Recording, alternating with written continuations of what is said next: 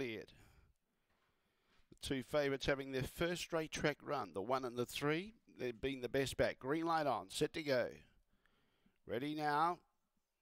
Away, Burn and Run began okay. Nikita was slow away, getting squeezed up, gets underneath Burn and Run and actually got alongside of it. But out wide, the speeds there were Marissa's Girl. Now Limburg Blaze puts in the big strides. There was Finna Spice. Nikita's running home, coming at Limburg Blaze. Limburg Blaze kicks, beats Nikita. Third, Marissa's Girl. Fourth, either Burn and Run or Blue Moon Aguero. Behind those, Finna Spice and Dan's Angel pulled up at the tail end of the field.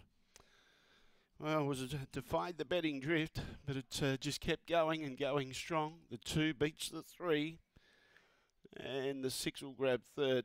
I felt that Burn and Run may have got fourth in front of Blue Moon Aguero, but we'll leave it up to the judge to decide that. But Limburg Blaze, who opened up very close, equal second favourite at $2.90. There was no money for it. Got out to $4.60. Little trim late, so punters were smart late, into $4.20. And looks like it's going to pay a little bit less than that. But did have the straight track form to its credit. It's been here on the straight track, whereas the other 2 favourites were having their first straight track run. Official numbers coming through now. 2361, 1699, 448 and 1251 with a split. So it's 2361 after race number 7 on the program. Early split 448. The overall time 1699. The run home 12.